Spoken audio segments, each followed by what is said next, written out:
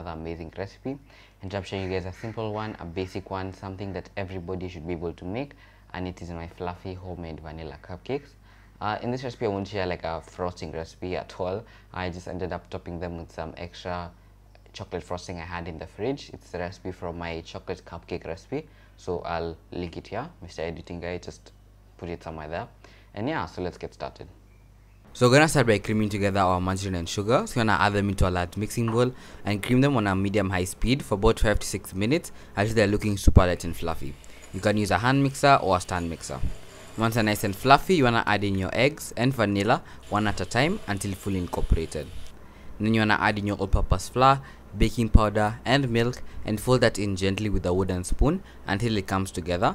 And do not overmix. If you overmix, they're gonna become hard. So just mix until they're fully incorporated.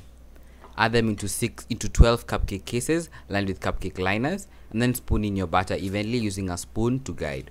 Bake at 160 degrees fan assisted for about 12 to 17 minutes. To top these off, I use some extra chocolate buttercream from my chocolate cupcake recipe. I'll link it up in the corner if you wanna go check that out. Ice them and enjoy. And thank you guys so much for watching. I really hope you give this recipe a try, and if you do, make sure you tag me over on Instagram, TikTok, Facebook. I'd love to see it. And make sure you guys like, subscribe, and turn on notifications for more amazing content every single Monday.